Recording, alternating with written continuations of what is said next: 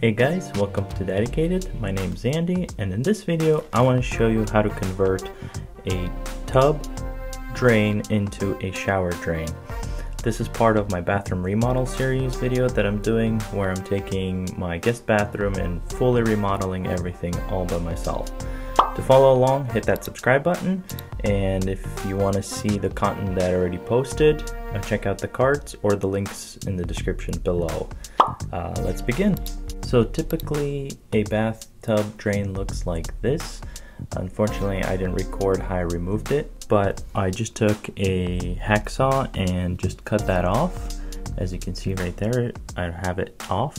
Also, to make things easier, I decided to keep the drain closer towards the wall. That way I don't have to modify the concrete. And I got this nice square drain at Home Depot, I believe, but you can find them on Amazon. I'll have the links below.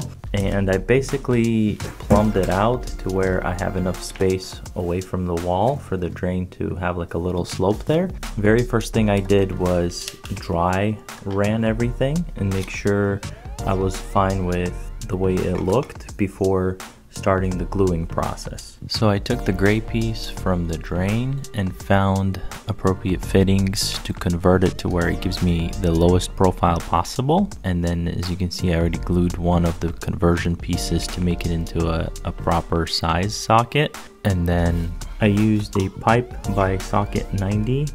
That way I don't have to have actual pipe in that between, and that helps with keeping that fitting and the drain low profile, so it's closer to the ground. That was the purpose of using that particular fitting. I used hot medium blue lava PVC cement for gluing the pipe. Now make sure that you follow your state code or whatever building code and follow the proper gluing procedures. Again, I'm just doing this for myself, and I'm not a professional plumber, so don't take my advice in how to properly glue the PVC. But I've used this in the past and it works great. It cures really fast and I like it, so that's why I'm using it.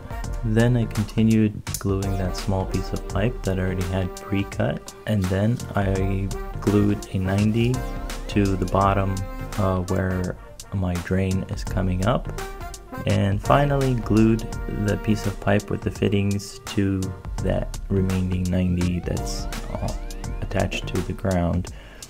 And I made sure that it was properly leveled before the glue started to dry, in case I needed to make any minor adjustments. And that's it.